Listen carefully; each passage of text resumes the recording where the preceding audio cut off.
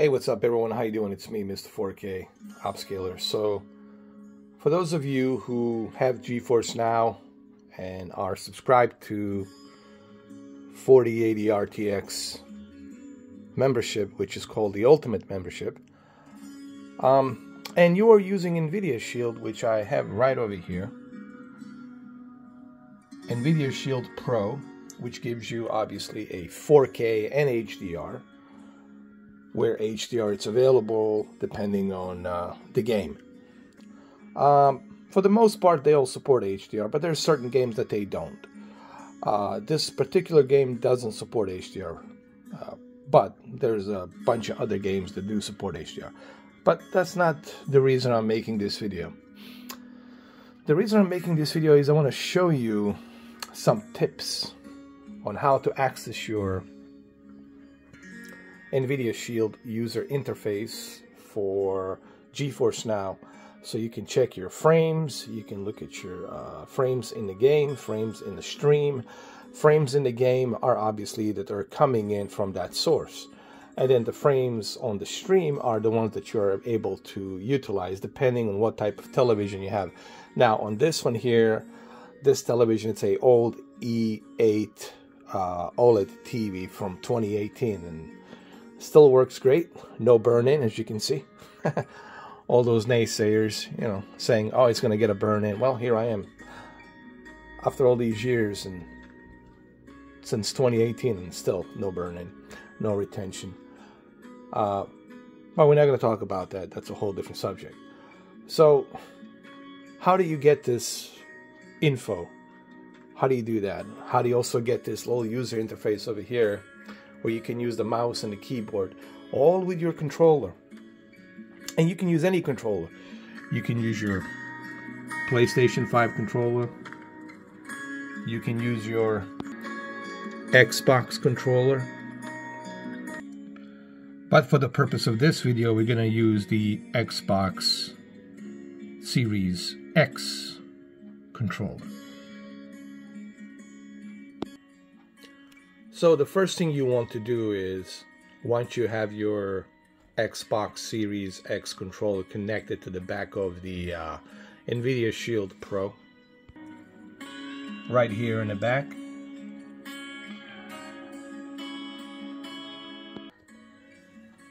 you press and hold the 3-line button right here, and you hold it for about a few seconds, and then you'll see this little user interface will show up. Shows you that you're using a Steam game on the Steam platform, and then here you'll see you got your keyboard, so you can access your keyboard if you want, and the keyboard will show up, and you can just go ahead and type in on the keyboard if there's something you need to type in, right? Whatever the case might be. And then you get your microphone. You can mute your microphone if somebody walks inside the room or whatever the case might be. You can turn it off or on. And then here, where you see those three dots going vertically, you click on them. Those are your options. From there, you can choose if you want to select a controller only, or just disable it and use it as the mouse. So you see right over here on the right side at the bottom, it says the mouse. So on the right bottom, now you can use a right thumbstick. You can use a right thumbstick to control the mouse, and there it is. You'll see it. See how I'm scrolling it with the mouse with my right thumbstick. You see it across the sky. I don't know how well do you guys see it, but I'll bring it a little bit closer. There's the mouse. I'm circling it left and right with my right thumbstick.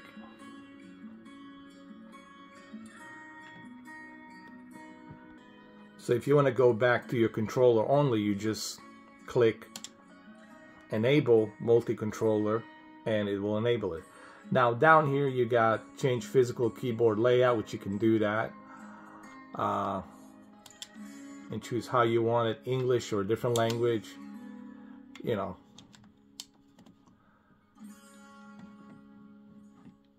And then you can go back to your 3 dot settings again,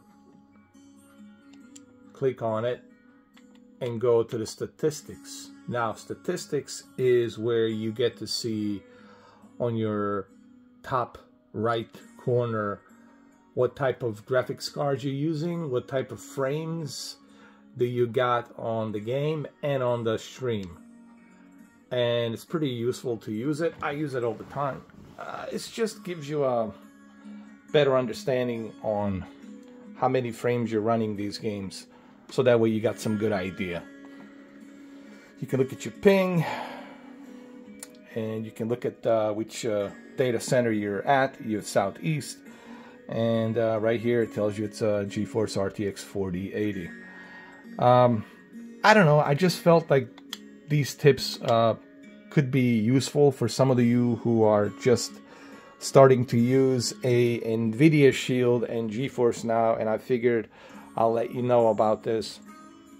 I think these tips are pretty useful. Something that you can do with your controller. All with this. You could be in your bedroom like I am right now. You can lay on your bed and you can play Alaskan Road Truckers, and you don't have to wait for the console version on July. And keep in mind, you're playing with the best possible specs. You're playing it with the RTX 4080. That's something that your PlayStation 5 is not going to be able to bring you this level of detail and clarity. So anyway, I hope this video helps you guys out, for those of you who are interested in GeForce Now. And that's all I have for today. Thank you guys. Cheers.